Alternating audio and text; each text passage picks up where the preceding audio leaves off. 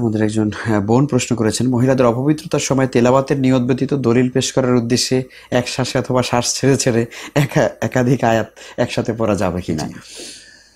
মহিলাদের অপবিত্রতার সময় বা অসুস্থতার সময়ে তিলাওয়াত করা যাবে কি যাবে না এ বিষয়ে সাহাবীদের যুগ থেকে বিভিন্ন মত রয়েছে। প্রথমত, পুরুষদের যে অপবিত্রতা বা অস্থায়ী অপবিত্রতা ইচ্ছা করলে দূর করা যায়। এটা ডিলে করলে যে ডিলে করছে সে দায়ী। কিন্তু যেটা নিয়মিত শারীরিক অসুস্থতা মেয়েদের যেটা হয়, এটা ইচ্ছা করলে দূর করা যায় না। দুটো এক প্রকৃতির নয়। এই জন্য কোন কোন ফকিহ সাহাবী তাবিঈনদের যুগ থেকে বলছেন মেয়েরা এই অবস্থায় কোরআন তেলাওয়াত করতে পারবে, স্পর্শ করতে পারবে না। স্পর্শ করার ব্যাপারে হাদিস স্পষ্ট বলা হয়েছে, মানে লা ইয়ামাসসুল কুরআন ইল্লা তাহির, পবিত্র ব্যক্তি ছাড়া কেউ কোরআন স্পর্শ করবে না। এবং সাহাবীদের ঐক্যমত ইজমা রয়েছে যে অপবিত্র অবস্থায় ওযু বা গোসলের প্রয়োজন থাকলে সে কোরআন স্পর্শ করতে পারবে না। তবে তেলাওয়াতের ব্যাপারে সাহাবীদের যুগ থেকেই ভিন্ন মত রয়েছে। যদিও আমাদের সমাজের মশহুর কথা হলো যে গোসল ফরজ থাকা অবস্থায় কোরআন তেলাওয়াতও করা যাবে না, তবে ভিন্ন মত আছে, বিশেষ করে মেয়েদের ক্ষেত্রে। এটা হলো প্রথম কথা। দ্বিতীয় হলো যে দলিল প্রদানের জন্য কোনো আয়াতের আংশিক পাঠ করাতে তেমন কোনো আপত্তি কোনো ফকিহ করেননি, আংশিক পড়া যেতে পারে।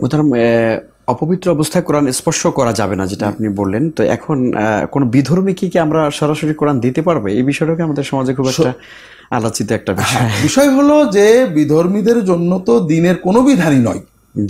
এটা তো আমাদের বুঝতে হবে যে একজন যিনি মুসলিম নন তার জন্য তো ইসলামের কোনো বিধান এখন পর্যন্ত মুকাল্লাফ না। বিধর্মীদেরকে মসজিদের ভিতরে রাসূলুল্লাহ অবস্থান করারও পারমিশন দিয়েছেন, যদিও তারা হয়তো গোসল করেন না, বিশেষ গোসল জানেন না। এই জন্য বিধর্মীদেরকে কোরআন সদাপ্রত আরবি কোরআন দিয়ে কোনো লাভ নেই, তাদের তো অনুবাদ দিতে হবে। কারণ বিধর্মী তো আরবি পড়তে পারেন না। যদি আরো কোনো অমুসলিম থাকেন তিনি কোরআন ধরেন, এটা আমরা তো তাকে কোরআনে ইসলামের বিধানের মুকাল্লাফ অর্থাৎ শরীয়ত পালনের জন্য বাধ্য করতে পারি না, এটা ভিন্ন জিনিস। কিন্তু যিনি মুসলমান তার জন্য দিনের বিধান পালন করা ফরজ হয়ে যায়।